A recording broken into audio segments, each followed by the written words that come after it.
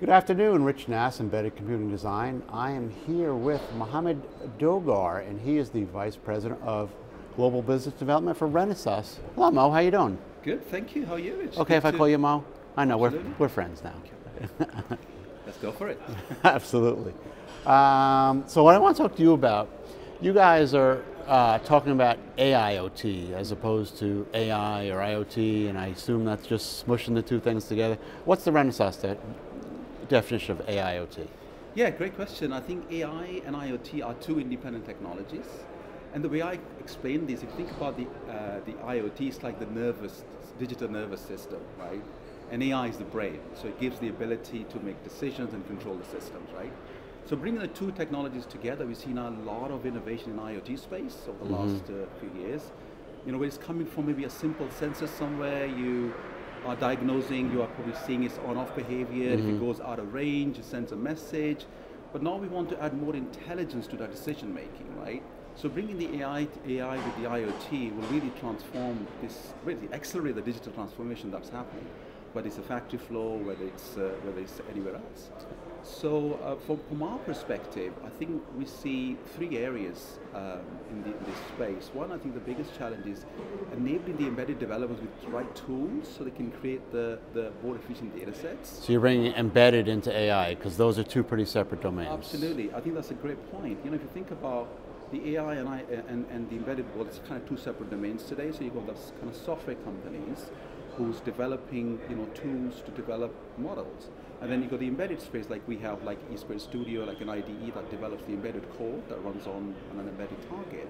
And today these are two separate domains. So what we're trying to do is to develop some sort of API context. So you can do a handshake, you can integrate the projects from AI to the embedded space. So to be clear, are we talking about this AI or are we talking about this machine learning? Because that's a lot of what we do in our space when you're talking about manufacturing and automation. Yeah, great question. I think it's basically applying intelligence in those predominantly machines and, you know, intelligent sensors. So a lot of it is machine learning. It's about giving the right intelligence to make those decisions in the field.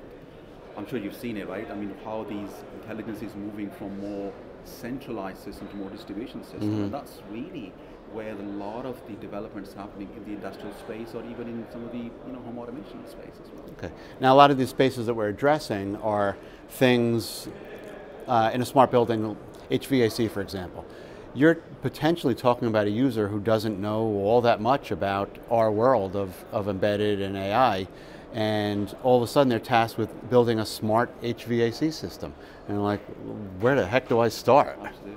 Great question. You're right, this is one of the challenges. Actually, even if you look back in the IoT days as well, these guys were not connectivity engineers. They're embedded engineers, right? And now you or they're mechanical engineers. Or mechanical as well, in a way. So I think there's two things that's happening. First of all, I think the tools are advanced a lot, and this is something we're doing at Renesas as part of our Reality AI acquisition, is to first of all starting with the data collection, right? So there are two ways. A lot of times, you know, once you know what problem you're trying to solve, enabling the tool set to develop more efficient data set. That's where a lot of the work, a lot of the challenges happen, right? Because if it's not efficient, then these devices are resource constrained. And going back to your point about mechanical engineers, you've got to make sure for bringing the embedded and the mechanical engineers sort of one domain. So taking the data, pre-processing it, so its tool does it for you, so making it more intuitive. And then, you know, what we're also doing is using a lot of the professional test labs to take a professional aircon or HVAC system, do the data collection in a real environment, and then apply that to the tools that we have as part of Reality AI, that we can pre-process, develop the model, and then execute it onto the device. So yeah, it's really exciting times for whether you are an AI engineer or not. I think the possibilities are endless. Absolutely. Okay, before we close, you mentioned Reality AI a couple of times. What was the impetus for that acquisition? Where does it stand now? Are the two companies together, and is it going the way that you guys had thought it would be going? Great question. I mean, before I come on to that, I think the AI, when we look at it from a semiconductor standpoint, there are three main areas.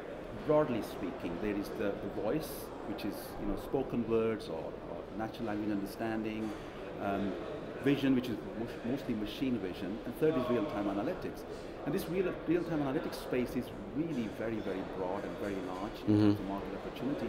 You know, at Renesas, we are the biggest supplier of compute devices.